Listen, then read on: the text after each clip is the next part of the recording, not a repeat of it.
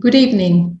I am Dorothée Imbert, Director of the Knowlton School, and it is my pleasure to welcome you to the 7th installment of the Baumer Conversations. The conversations, curated by Eric Herman, John Davis, and Yas Motoyama, revisit our previous lecture series format with a presentation by invited guests, followed by a response discussion facilitated by Knowlton faculty, in this evening's case, my colleague, Associate Professor of Landscape Architecture, Paula Meijerink. The Baumer Conversations are intended to be of the time in more than one way. They are a record of current projects, research, and practices across the three domains of Knowlton: architecture, landscape, and planning. They register the evolution of practice, exchanges between research and practice, and new interpretations of our disciplines. They also offer a platform to examine the role of design and planning through the lens of current events. The call for a more just and inclusive education system has led us to revise our curricula, search for more diverse design precedents, and a wider spectrum of historical narratives. Likewise, we need to foreground the impact of design on our social environment in the way we discuss design. And I use design in the broader sense of the term here. The act of making has implications, just like the verb to make is an action that elicits reactions. What we make may make people feel, act, and experience. Bringing professional practice and speculative design into the academe offers the perfect forum for testing these questions. This preamble brings us to tonight's speaker, Gary Hilderbrand, whose rigorous approach to design, research, and teaching should generate ample material for discussing the role of landscape architecture in directing as well as responding to public experience and public action. Gary Hilderbrand is a founding principal of Reed Hilderbrand, a firm just shy of 60, located in Cambridge, Massachusetts. A virtual stroll through the firm's portfolio will reveal a number of high-profile cultural institutions, from the Clark Art Institute with Tadao Ando to the Clifford Still Museum with Brad Klopfil, as well as reframings of historical urban spaces and landscapes, such as the iconic Mount Auburn Cemetery, Boston City Hall Plaza, and Lutyens and Jekyll's Marshfield Gardens in England. This tightly controlled and beautifully detailed collection of landscapes is paired with an equally engaging series of investigations, sometimes under the guise of research projects or master plans, sometimes as difficult, in the best sense of the term, difficult commissions. Among these are a few that I believe Gary will present here: the Washington, D.C. Tidal Basin Ideas Lab, the action plan for Boston Franklin's Park, and the master plan for the Alamo Plaza in San Antonio. These are worthy of mention, not simply because they exemplify Reed Hilderbrand's ambition to create, and I quote, landscapes of cultural consequence, but also because they illustrate Gary's pursuit of a discipline at the intersection of research, teaching, and practice. Gary Hilderbrand has taught at the Harvard Graduate School of Design for 30 years, where he's now the Hornbeck Professor of Practice. But what is most remarkable is that he's been a revered instructor and critic for 30 years. And this is no doubt to his informing teaching with research and carrying out research through practice. To name but an example of this fluidity between the different domains of landscape architecture, his text on shade and shadow, the design studio on trees for Washington, D.C., and the Cambridge Urban Forest Master Plan all coalesce into the effort to test, measure, and explicate the medium of landscape architecture. One speaks of the artist's artist. Gary described landscape architect Rich Haig as a teacher's teacher. I think that would make Gary a landscape architect's teacher. Gary, welcome to the virtual Knowlton School. Thank you, Dorothée, for the kind words. That's very, very nice. Thank you so much. Good evening, everyone. I'm going to launch right away with sharing some slides with you on the screen. It's fantastic to be at the Knowlton School, such a revered school, and really, truly one of the very best landscape architecture programs anywhere. Our time is short tonight, so I'm going to launch. If you'll just give me a minute. Hopefully my audio is okay.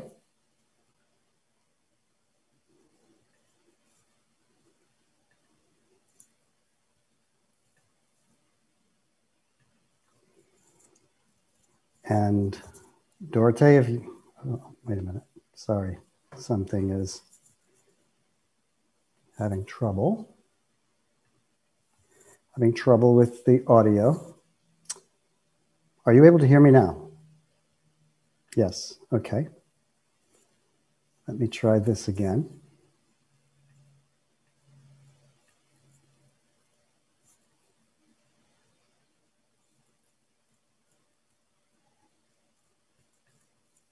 Okay, we're good? Okay, thank you. These two photographs are two of the worlds that I inhabit. And the one on the left is our office in Cambridge in Central Square, Massachusetts. The other is the well-known trays, as we call them at the GSD. And I spend most of my time in these two spaces. I'm going to say that in a pre-COVID world, these are my two, the places where you're most likely to find me if it's not on an airplane or in another city.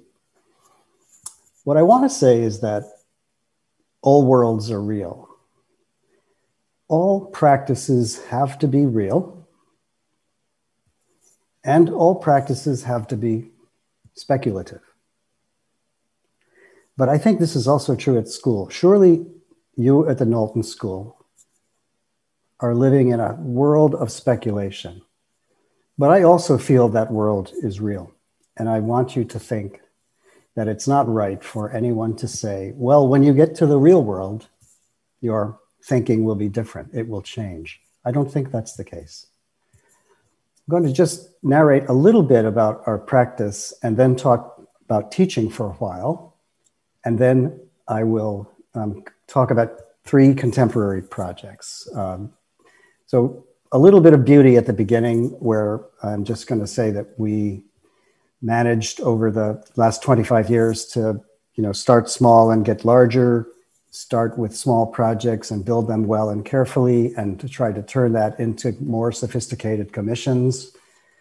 Dorothée nicely mentioned Marsh Court, which we got great recognition for this year from the American Society of Landscape Architects, a 7-year effort to restore what I think might be Lutyens' most beautiful house and surely one of Gertrude Jekyll's most complex arrangements. And I spent 16 years fashioning 4 different phases of work at the Clark. And the Clark Art Institute, as was also mentioned by Dorothée. So over the years, these projects, these commissions would become more and more complex. But I would say that really a touchstone in our firm, something that really changed our way of working, was getting what we considered to be very challenging, very public urban commissions, like the Central Wharf illustrated here. And I can say that when we began to work on the Central Wharf, I think we got it because we made a convincing argument for it as a public space. It was actually a private piece of land that we turned public through philanthropy. I could say that we didn't exactly know how to do this well. So we looked to history, as we always do, understanding how you make a street, how you plant in the city, how you make a plaza. And honestly, I learned from this, these are both Auger photographs.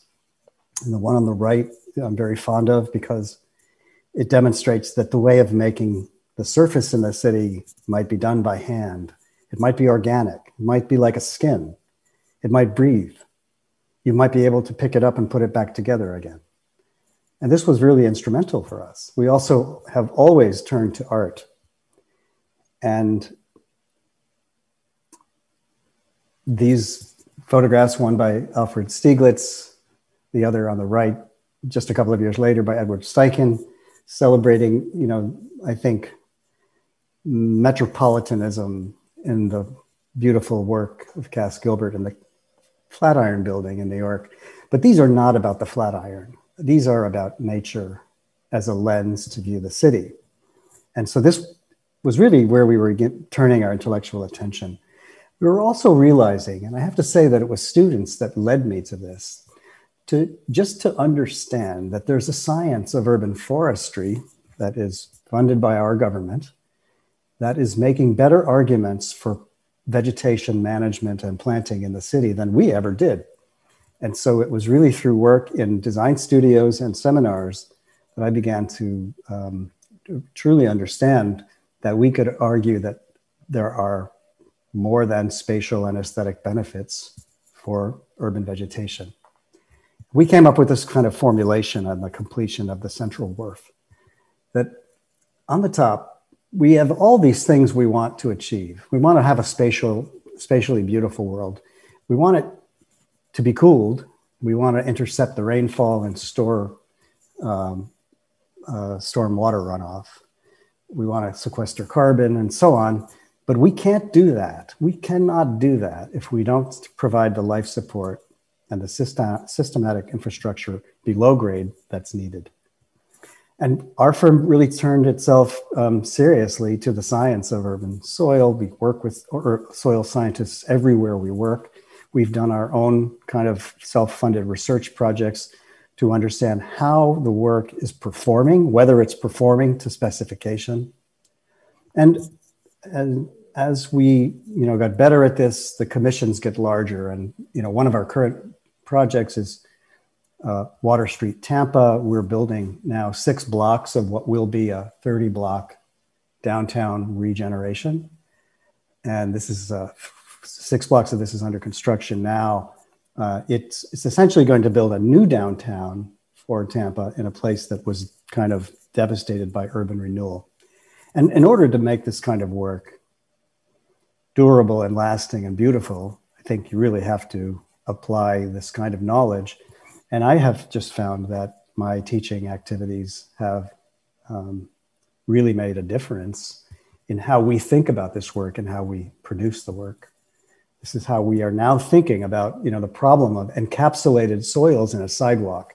And if you told me when I was a kid that I would be interested professionally in making a sidewalk, I probably would have stayed in a rock band. But this has become actually a very vital part of our practice. And so it's professionally very satisfying.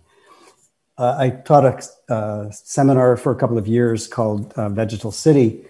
And one year I turned that course entirely around about the use of the London Plain as the infrastructure tree of choice in the 19th century and in part of the 20th century. We're being talked out of it now. But we proved that if you only draw the 54,000 London plains planted in the extension of Barcelona, you understand urban form there. I also want to say that we never allow, we talk all the time about the performance of urban vegetation, but I never want to hear about performance without also hearing about phenomena like shadow and spatial beauty. The thing that the above grade condition of the tree gives to us all the time. I then turned my teaching to streets, and I had an idea that New York is pretty easy for us to access usually, maybe not so right now, to run a couple of studios on what it would be like if we could take the most important streets and turn them to far greater public realm access. And I didn't invent that idea. That idea was being promulgated by the Bloomberg administration.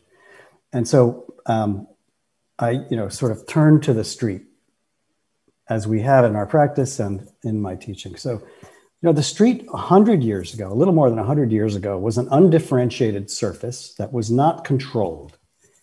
And so in a way, it was a kind of field condition that was available, whether you were on foot or horse or cart or unicycle or whatever.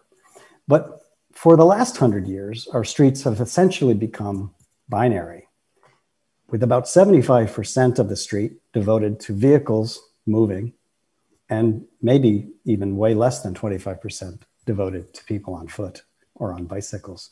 And so this problem is a very interesting one to me. So, in the 30s and 40s, it became very important to order the street in that binary way to prevent to produce safety.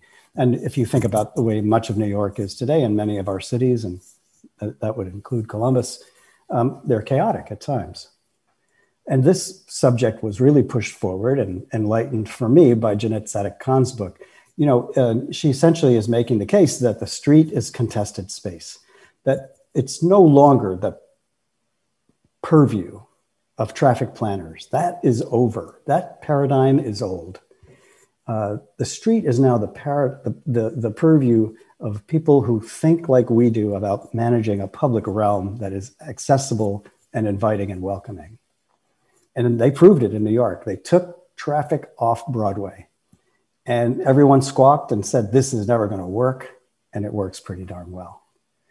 I then went north on Broadway to Columbus, the intersection of Columbus Avenue and Broadway, which is where Lincoln Center is. And then I also went back down and went to the Penn Station. So 3 studios in a row that were examining this issue of increased public realm. Increased permeability, increased overhead vegetation, increased soil management, and actually reducing the amount of vehicle traffic. I'm a strong believer that that will happen, not because of automated vehicles necessarily, but because we need to make better investments in mass transit, and because the current generation of young people in New York is not even owning cars. So we were talking also about opening up the subway to the sky and linking that to the arrival place where musicians arrive and where people from outside the city arrive at Lincoln Center. Why not open the subway to the sky? It is in the outer boroughs, it's open to the sky. And really rethinking the code for how people behave in the city. I'm mainly talking about crosswalks here, but in these studios, I have gotten the students to think telescopically about the size of a paver and the pattern of a neighborhood. So this is just kind of one example where a kind of geometric order was arrived at, an unusual one, which could then become a kind of defining language for traffic control, pedestrian safety, and the same order could also help us discover where to plant, where we could make permeability. Could we even make furniture out of that order? And so we're, in a sense, rewriting the DNA, the code for how we make the city street, and giving the cars some room, but not as much as they have today. We started thinking about the idea that the Penn Station was probably going to change dramatically when the Farley Post Office building becomes a new station. Madison Square Garden happens to have a lease that expires in a year. And so we said, well, you know, it used to be grand to arrive in New York, cross the Brooklyn Bridge, just grand, or Ellis Island. It was grand to arrive in Penn Station. That only lasted for 50 years. It was taken down, and in its place was a kind of money machine. I think of it as a kind of coin piggy bank. And that meant that 600,000 people a day were funneled through a basement. And Vincent Scully once said, you know, you used to arrive like a prince in New York. Now you scuttle in like a rat. And that's what Penn Station feels like to any of us that have been there or go there. Here's the Farley building. It's going to become the new station. And so we think change could really happen here. And if so, we could make the largest public space in New York City. That's, you know, the largest paved plaza in New York City. So this project imagines a forest overtop the station.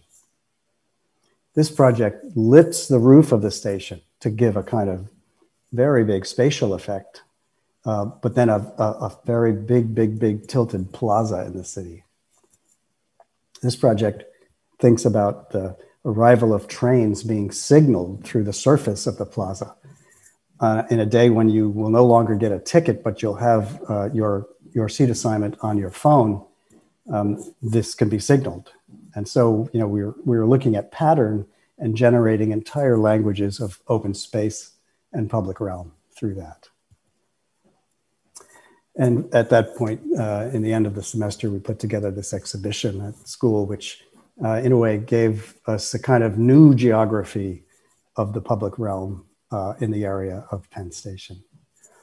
Last year, my fall studio just changed subjects completely and went to the eastern shore of Virginia, where climate change is very directly being felt. And so it was the first time I'd really turned my attention to that issue. My current studio is in the tidal basin in Washington, D.C., and it's really also facing dire issues of sea level rise. The first half of that studio is about the Martin Luther King Jr. Memorial, which is already underwater some days. And the next part, which begins tomorrow, is really about the designated place for free speech in the National Mall. Through all of this, I've come to thinking that our work is always political, especially our urban work. Now, I'm going to turn to our action plan for Franklin Park. So from here, I'm not going to show you built work. I'm going to show you what we're currently thinking about in projects like the idea that we might have a rehabilitation master plan for one of Olmsted's great works. It is part of the system. I think the landscape architecture students here this evening know this well. Beautifully connective system, which went through some real struggles in the 20th century. A 530-acre park, really considered a kind of masterpiece. We've been discovering relationships to surface geology. It's a drumlin landscape, a kind of glaciated landscape.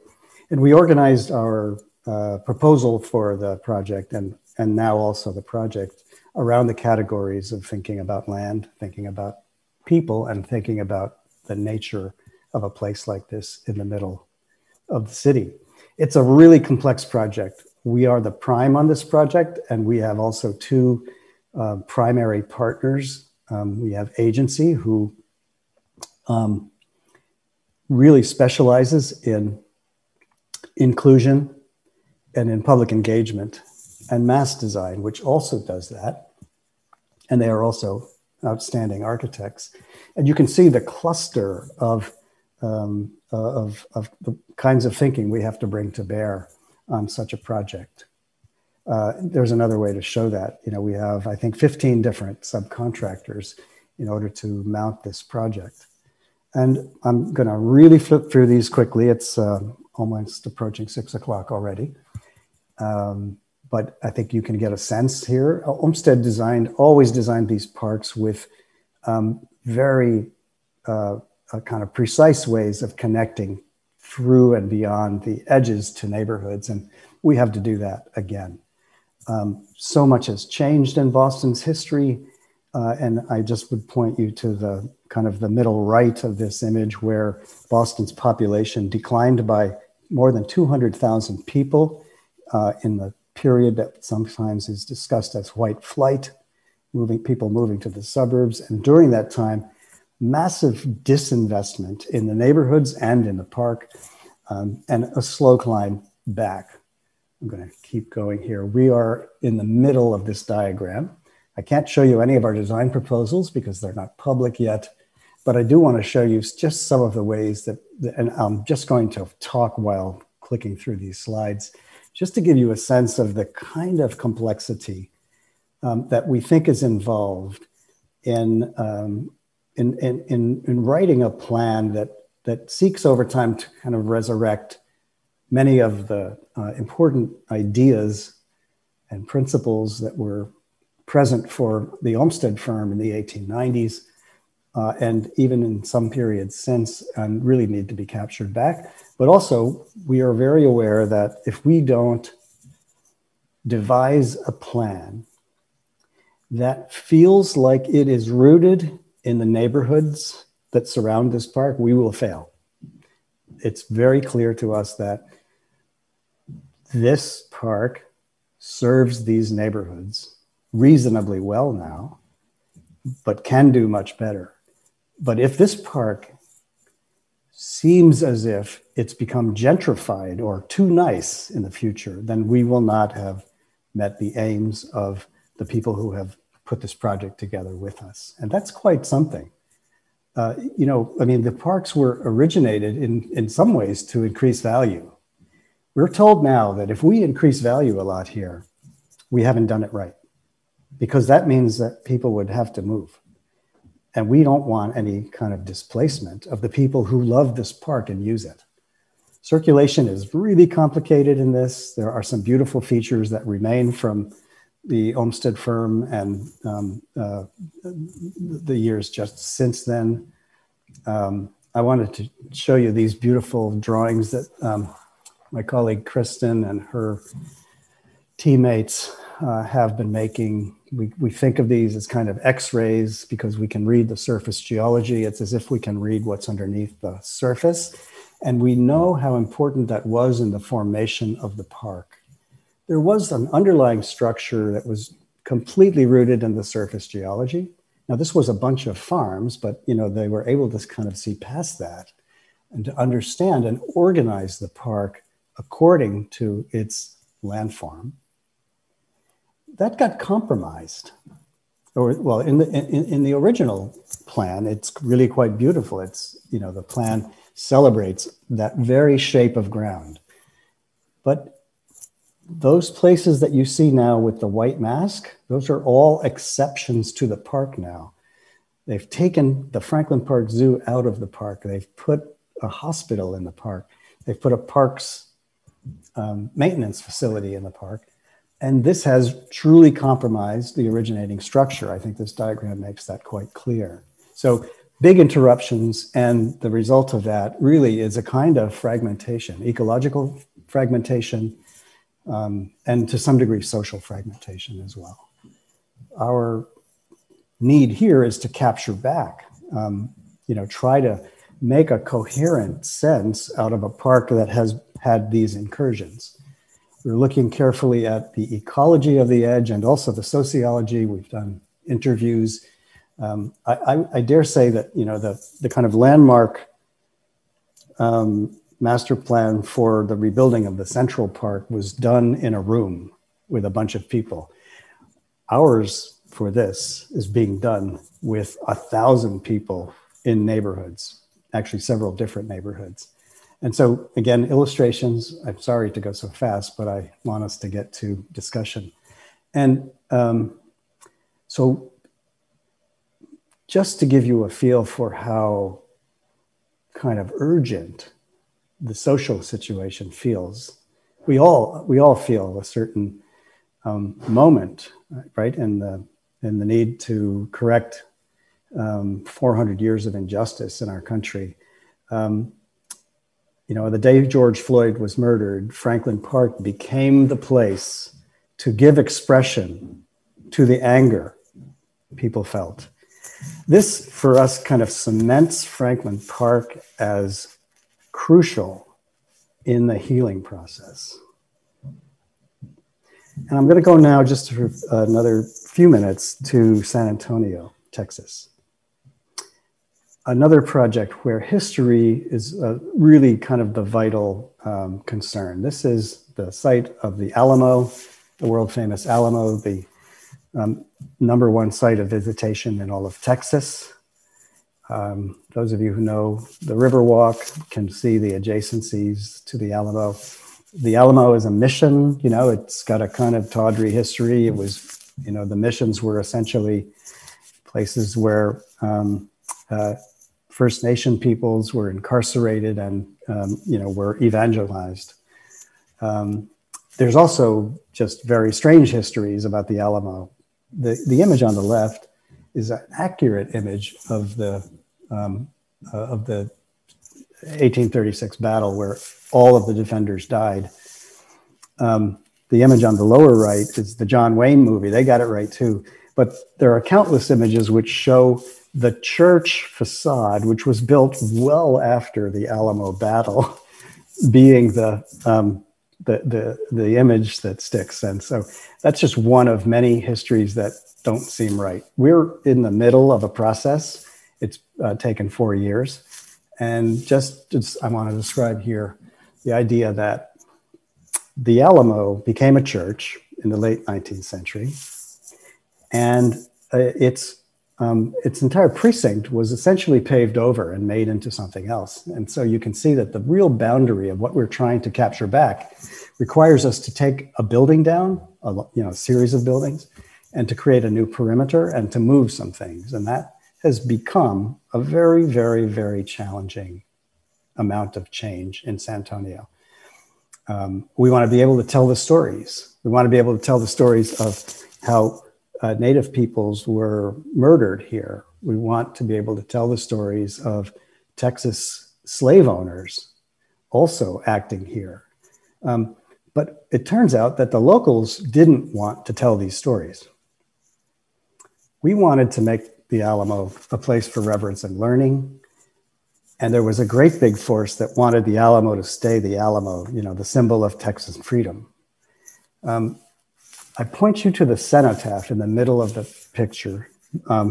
It's important because we proposed to move the cenotaph. The cenotaph was built on the 100th anniversary of the battle, celebrating the defenders, as they're called. And so it's been there 100 years, but it's in the way of making a kind of clearer understanding of many histories here. And we said we were going to move it. So this is a little set of diagrams that says there's kind of preserve the historic artifacts of the barracks and the church, clarify the periods of significance and, understand the footprint of the mission. There are a whole lot of non-contributing features that really need to be removed. There was a Ripley's, believe it or not, just across the street from the church. That's gone, thank you. And then try to express the significance of the cases, the water systems that were historically important in a very dry climate. So that was our proposal. Take the non-contributing things away, choreograph approaches to the site, and develop a unified and coherent experience. And so we've completed working drawings on the first phase. Now, again, I can point you to, if you can see my cursor, we proposed to move the cenotaph here in front of the Mercer Hotel and the Megger Hotel. And that creates this plaza with also a great connection to the Riverwalk. That requires closing Alamo Street. That was, for a long time, the biggest controversy. The locals didn't want it closed, but they really didn't want the story told. But you can see here the kind of rendering where the museum now fronts onto the historic precinct. And that's the plan that was ultimately approved by the city of San Antonio, the city council. Here's a vision of the cenotaph moved to the Megger Hotel, and you can see the church in the background and so on. And, this is sort of like the living history, telling the stories. So this is kind of the idea. We've been working to create a boundary for the plaza, for the precinct. And importantly, we would close the street, create the boundary, but then also allow activity during non-museum hours to pass through. And this was, in a way, this was a kind of breakthrough. An earlier plan had said we were just going to close it off and you would have to pay to get in. And we've been working very closely with Machado and Silvetti on the museum.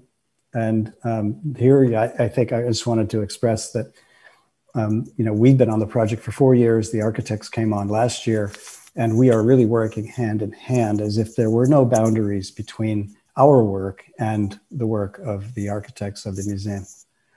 And so I think this is the last slide for the Alamo, but I wanted to say that just a few weeks ago, the Texas State Historic Commission, in an all-day hearing, determined that the cenotaph could not move. And so we have our working drawings all ready to go to work on this plaza. And We don't know what's going to happen now. But this is, again, where I would say maybe that, our work becomes really kind of political. Now, this is the tidal basin, my last slide, and I want to ask Eric now to play this 3-minute video, and then we can have our conversation, and we'll have at least some time to do that. Eric, are you able to do that? I'm stopping sharing. I'm Gary Hilderbrand, and I'm joined by my partner, Eric Kramer. We call our project an open work because we are looking ahead 100 years and because we can be sure that assumptions will change over time. We do this also because open work embraces the idea do we have that the the audio? work is contingent and layered, indeterminate, inclusive, and therefore humane. We have good models for measuring climate vulnerabilities and predicting likely environmental scenarios, but we cannot exactly predict social change. Instead, we must shape a kind of projection of the future and develop conviction around what kind of people we want to become.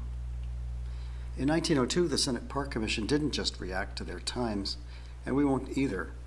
They envisioned a transformed city of the future. We embraced the strength of their plan as a metropolitan vision. While the monumental core got most of the attention, the Commission's report centers on the Washington Common, an inclusive landscape for Washingtonians. We see value in thinking of the tidal basin as a Washington Common for our time, integrating it with the monumental core, but celebrating and accentuating difference. As such, our vision for the tidal basin's future isn't radical, nor is it solely responsive to climate change. It's a vision of the future, where the essential qualities of the tidal basin are preserved and where its design realizes even greater power from the overlapping systems of the Mall and the Potomac, where it feels resolved and clear, but not fixed and perfected, where it's equally commemorative landscape, recreational parkland, and ecologically vibrant living system, and where integrated and strategic orientations of landform protect the monumental core from flooding and shape a more dynamic relationship with the daily tides.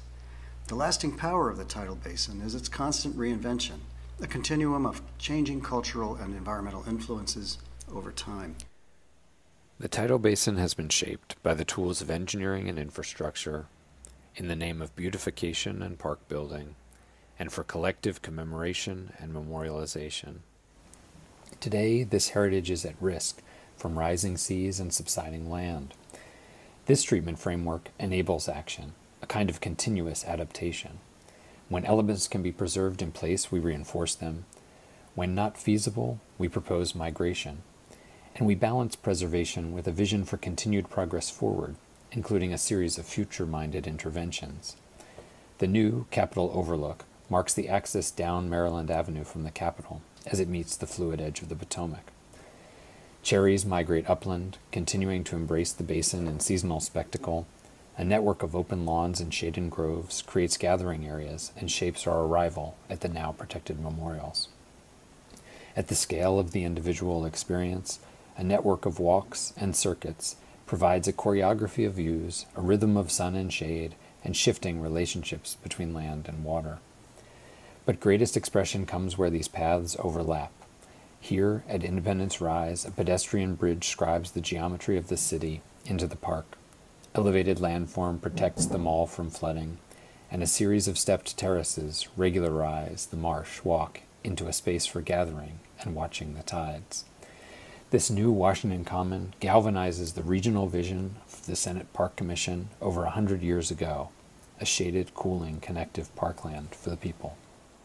It also envisions the tidal basin as a dynamic complement to Washington's steadfast monumental core, forever an open and flexible work in progress.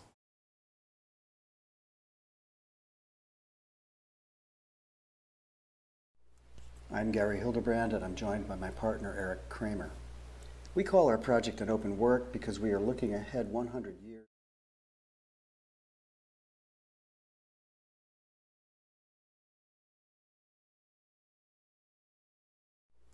I'm Gary Hilderbrand, and I'm joined by my partner.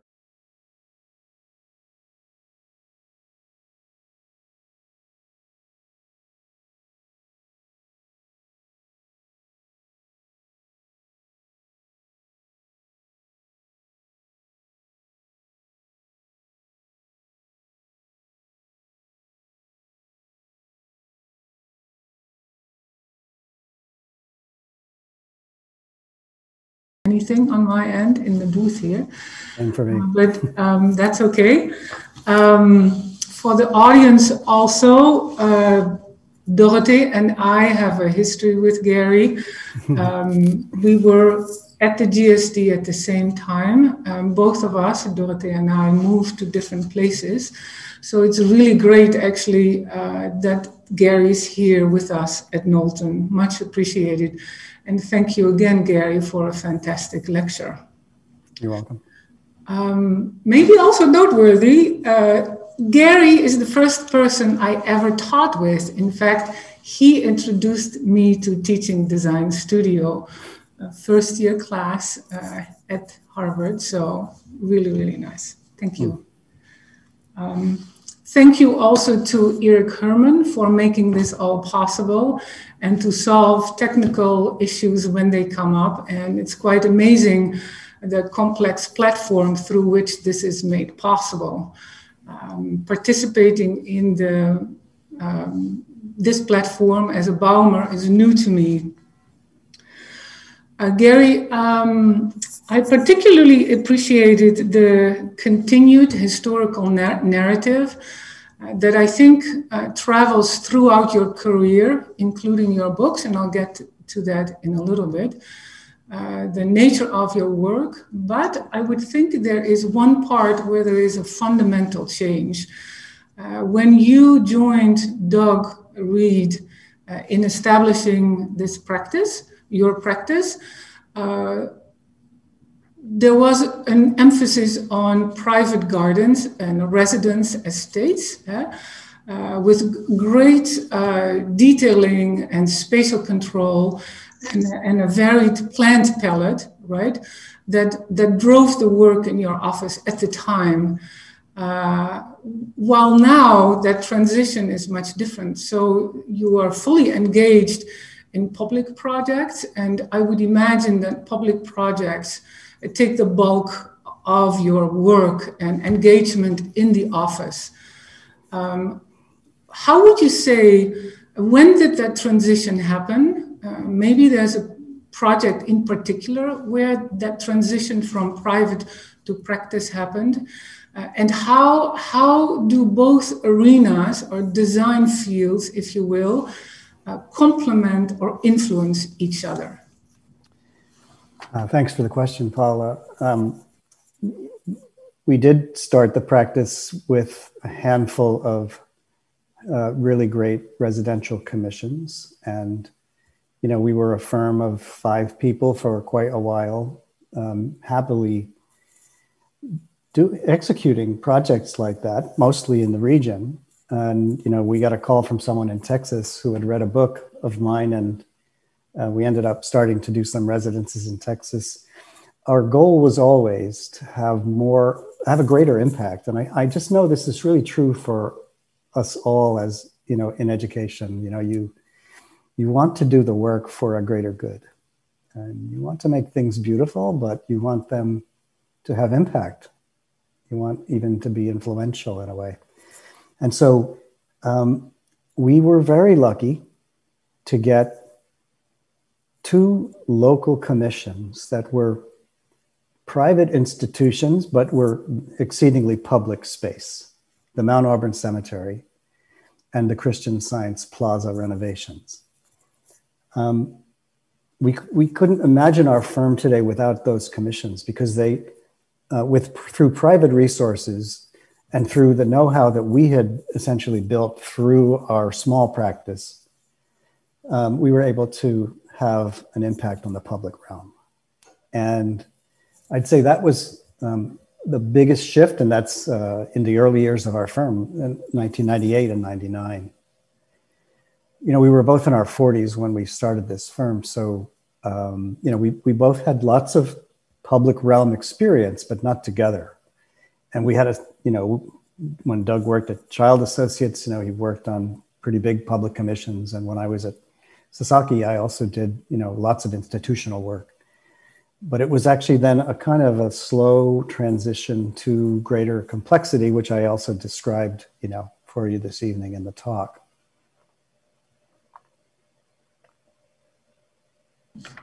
Thank you. That's good to hear. Gary, here in school with students and colleagues, we are all working on climate change, big ecological questions, and also diversity, right? These really three different but cohesive pillars of where we are right now in both the society and in landscape architecture. What advice would you have to landscape architects and students? Both groups of people are listening in today to prepare for the future. I think I have found myself saying this for some time, but I do commonly say to students these days that there is no better time to be entering a professional field than to be entering landscape architecture right now.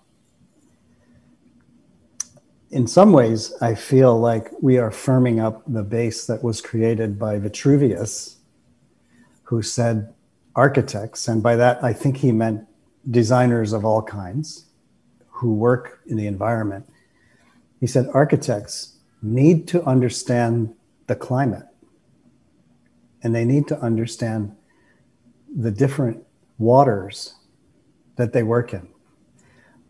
This is a quote I read a few years ago, and to me it seemed as if it was a kind of prediction for the environmental design fields, because we can't do it without understanding weather and climate. And then I would go to, American landscape architecture as a discipline and as a profession emerges as a reform movement in the 19th century. It was really started by reforming cities, big proposals for reforming cities.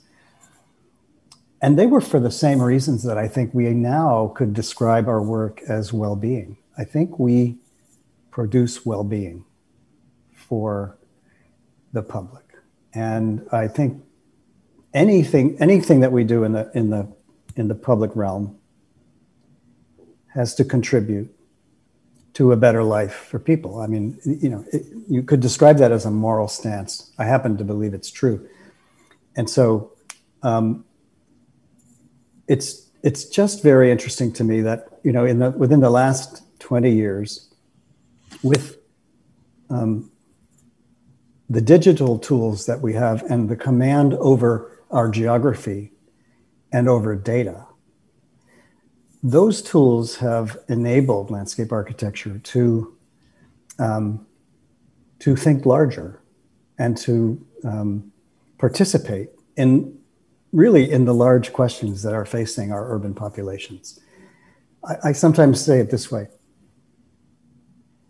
When I was in school in the 80s, and you were in school in the 90s, it was hard to draw a river.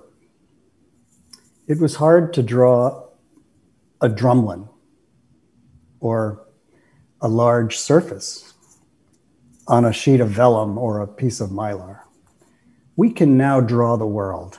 It's right at our fingertips. And I really believe that the revolution in our information management and in representation has made it possible for the fields of landscape architecture and planning to engage more deeply the social questions before us, the economic questions before us in the city. And that's also true for the issues of climate. And let's say fairness in housing and justice. Those are all available to us now. Mm-hmm. Gary, thank you.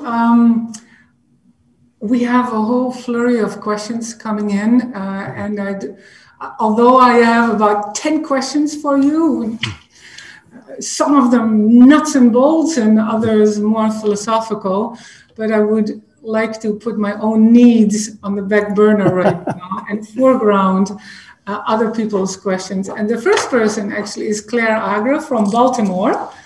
Hi, Claire. Yeah, exactly, right? So I'm going to read for you her question for you here. Your work is always oriented towards the long view. That's smart. How do you personally resist the constant, with capitals, the constant societal expectation for instant, impulsive, faster, flashy, trend-driven design? What a beautiful question that is. Thank you, Claire. I like this question too.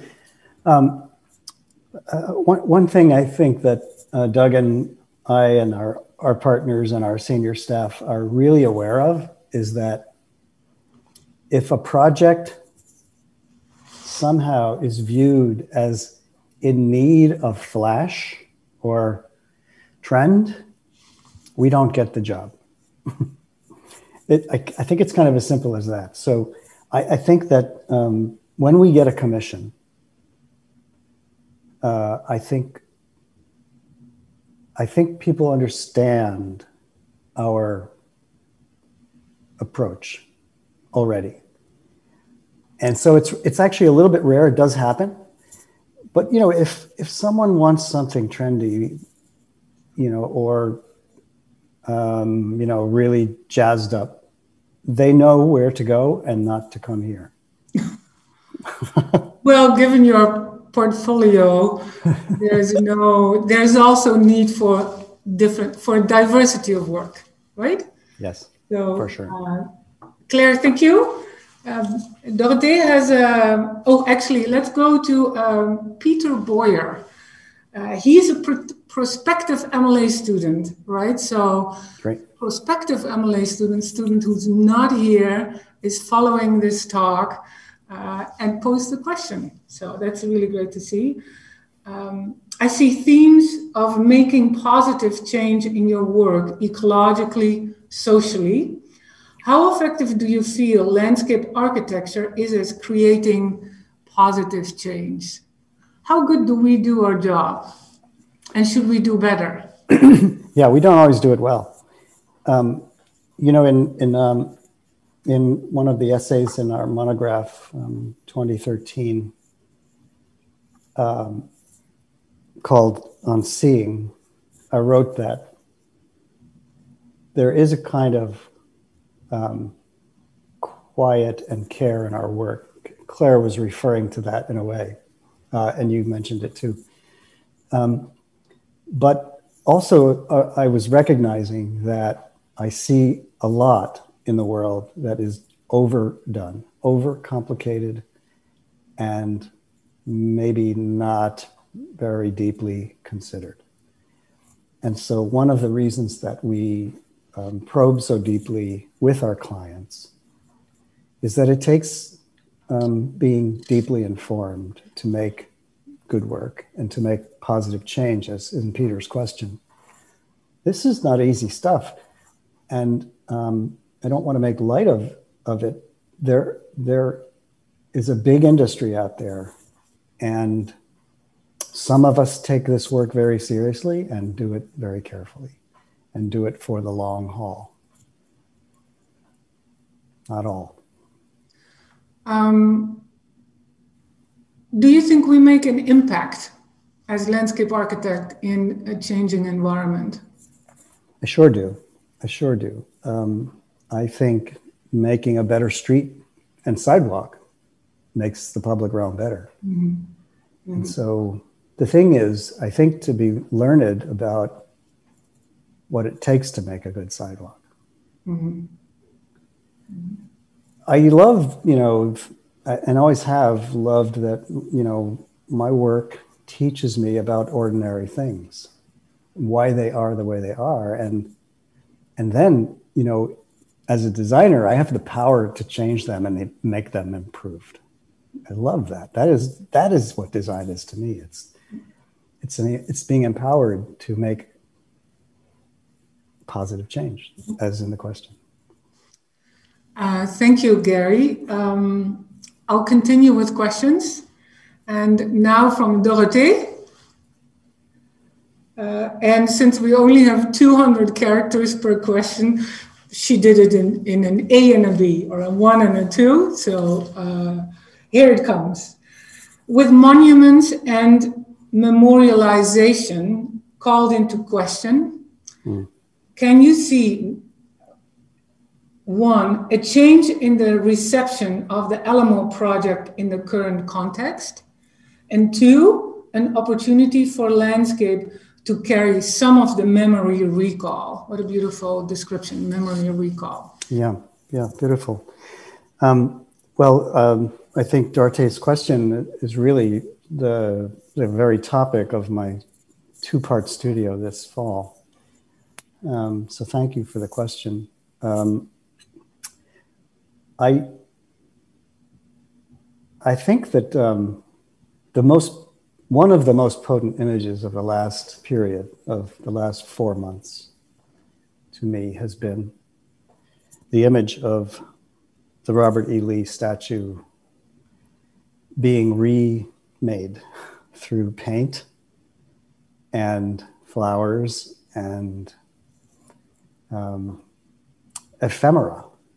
So what I'd like to say is that I think, and you know, I've done a lot of reading about this. I spent my entire summer reading in preparation for the fall studio, reading James Baldwin and Martin Luther King Jr., also reading figures around them, and then also reading contemporary scholarship on the mall, on King, and on questions of monumentality. And we've had fantastic discussions in the studio.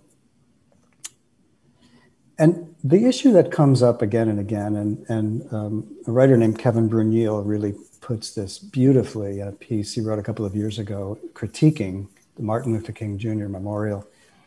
He says, you know, we may be past the time when we should be embodying memory in the shape of a figure. And it may be that we need to be thinking about memorializing events and times, and not individuals. And so I think that one of the most potent things, in addition to seeing the Confederate monuments, you know, being eviscerated, and in Boston, you know, the Christopher Columbus monument, which you'll remember from Waterfront Park, was beheaded a couple of days after George Floyd's murder, because we know about, you know, we know some difficult histories around Christopher Columbus's activities during his day. The thing that comes up now constantly is the ephemeral. And so one of the most important images to me is Black Lives Matter Plaza in Washington.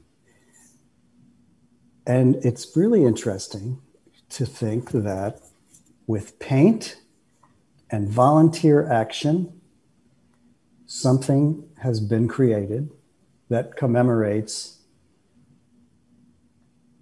something that was really terrible, which was federal police action against peaceful protesters. This can't stand, you know, this really makes me emotional. But the point is that it's through ephemeral acts, I think, that we can commemorate. So I'm going to guess that Black Lives Matter Plaza will reappear annually, right? And why not? It's made of paint. It costs $400, but it's really significant. It signifies, right? It signifies, it gives expression to an angry moment that is connected to 400 years of torture. And so, very timely question for me. Thank you, Gary. I know you have a public engagement in 10 minutes. Yeah, but I'd like to squeeze in one more. Yeah, of course. One more question from Jake Boswell. Hi, Gary. Thanks for an excellent lecture.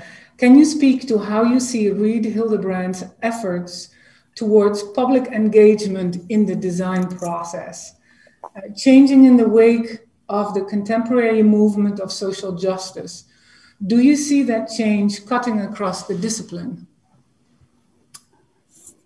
Yeah, thanks, Jake.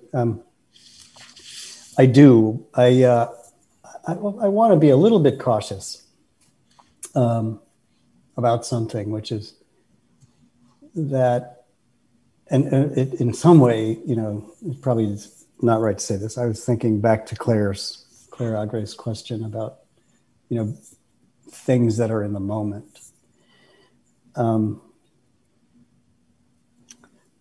You know, history teaches us that perspective really matters. And so there's no turning back on the question of engagement for work in the public realm. And as I mentioned, you know, we have a firm that does that better than we do. And so that we asked them to be on our team. We actually conceived of it together. There had to be a prime contractor, that's us, but Gina Ford and I, you know, met as soon as we heard that the Franklin Park project was going to be a project, and said, you know, we could do this together because we have strengths and they have strengths. There's no turning back on the recognition. And as I said, you know, I've had this discussion with Ethan Carr and others too. We cannot produce a rehabilitation action plan for Franklin Park that isn't fully grounded in the voices of the people that surround that park and use it. So no turning back there. Will the current moment be another strong influence? Yes. We now talk about whether Franklin Park, you know, has had a history of white space. You know, there's a very large immigrant population and there's a large African-American population. And in some ways, they have felt excluded from the park.